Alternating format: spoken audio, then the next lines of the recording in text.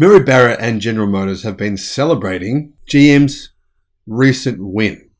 For those of you not aware, General Motors' autonomous driving system, their Cruise autonomous vehicles, were recently approved for public taxi operations. In other words, passengers can go on board one of these cars and get driven to another location by simply the car. No drivers, no nothing.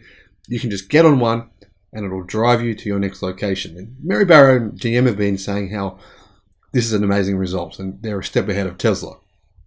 Maybe they are. Of course, it's a different system and different approach to Tesla, so it's hard to draw a comparison.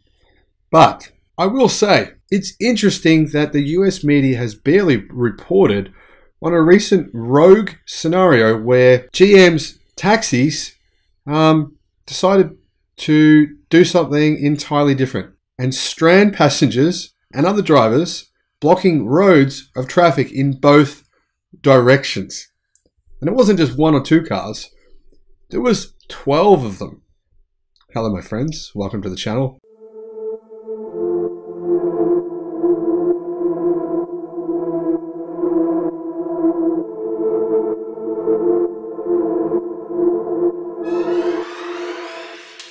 I'm the Electric Viking. Great to see you. Many of you know, I actually just tried to make an order for a Silverado electric pickup truck. I think it's going to be a really, really impressive vehicle. That said, I am disappointed with General Motors, with Mary Barra, because they're doing a lot of talking when it comes to electric vehicle production, but not really doing much actual production. I'm really hoping that changes, and I think it will. I hope it will. What do you think? Let me know what you think in the comment section below. I'm tired of just begging General Motors. Come on, come on. I mean, do something, please. There's a lot of people who love General Motors, and if I criticize them, a lot of people will unsubscribe from this channel.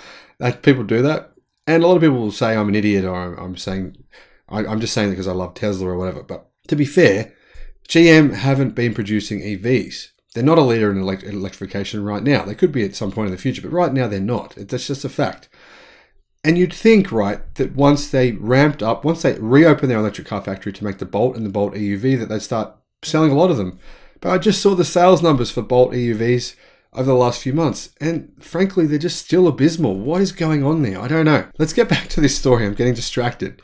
Cruise is one of the first companies to be granted the right to carry out driverless rides with passengers on board. In San Francisco, and as you can imagine, some glitches may still appear, like that one time the police stopped a driverless Cruise cab because it was driving at night with no headlights. Last Tuesday, though, these autonomous taxis caused a traffic jam. They clustered together, all together, right? I don't know, maybe they've found comfort in numbers or something. Weird. It's like a weird human behavior exhibited in cars. Strange. They came together and they actually blocked off both sides of the road, meaning humans had to come along and drive them away. Automotive News quotes Cruise spokesperson Drew Pusateri, who confirmed the company had encountered a technical issue but didn't go into any details. He said, "We had an issue earlier this week that caused some of our vehicles to cluster together. While it was resolved and no passengers were impacted, we apologize to anyone who was inconvenienced." Now, I do find it strange that somehow there was 12 of them driving around and none of them had a single passenger. That seems a bit odd, but maybe it's possible. So Reddit user Sean Sinha made the video public showing what looks like about 12 General Motors Cruise-equipped vehicles stuck on Gough Street. And at first glance, it looks like the driverless cars have gathered there to protest, demanding better working hours, says Inside EVs, and that they barricaded the road on purpose. Jokes aside, it does really look like they blocked the entire width of the road, as they pretty much took up every single lane. The source article also points to another incident when a Cruise vehicle stopped traffic. This time though, it actually was an issue because it blocked the path of a fire truck trying to reach an emergency. No jokes there at all. That's pretty serious. Several similar but smaller incidents were also reported with Cruise vehicles as well, but no injuries or property damage that we know of have been reported yet. General Motors' own Cruise operates its driverless ride-hailing services in less than 1/3 of San Francisco, with a relatively small fleet, only 30 vehicles. So that means that nearly half of those vehicles somehow decided to congregate together on one road. I mean, why were they all there? The thing that's weird about this is that all 12 of them had to drive from wherever they were. I mean, I'm sure they weren't all just hanging out, for some reason at that one location at that point in time. They all had to drive from wherever they were in different parts of the city or from the depot or wherever they were to that location. So why on earth did they do that? And then why did they decide to take up every lane?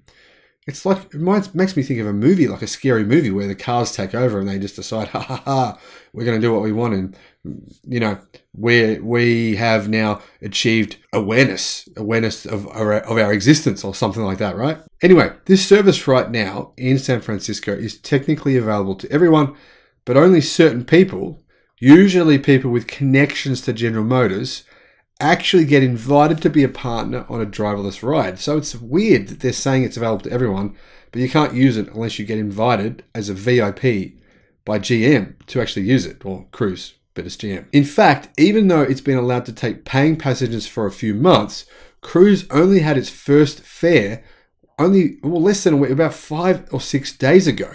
Until then, catering to company employees, city officials, and journalists has been all the system has been doing, or all the cars have been doing. Now, you would think that the NHTSA, who are always on Tesla's back, seriously going after them pretty hard, would be all over this, reporting about how they're going to investigate this pretty serious incident. But I've heard nothing. And to be honest, this incident actually happened four days ago. I haven't heard a single word. In fact, I Googled this and it's been barely reported on at all by the US media. I am genuinely confused. Why is that? Why has the US media avoided talking about this? Because it is a pretty significant event. This is something that you would think would be pretty interesting for the public to know about. Maybe the public have a right to know about these kinds of things, but most of the public don't know about it. So if you could share this video with your friends, showing them what can happen, that could be a good thing. Or not. Either way, thanks for your support. Thanks for subscribing. And let me know in the comment section below, what do you think about what's going on here?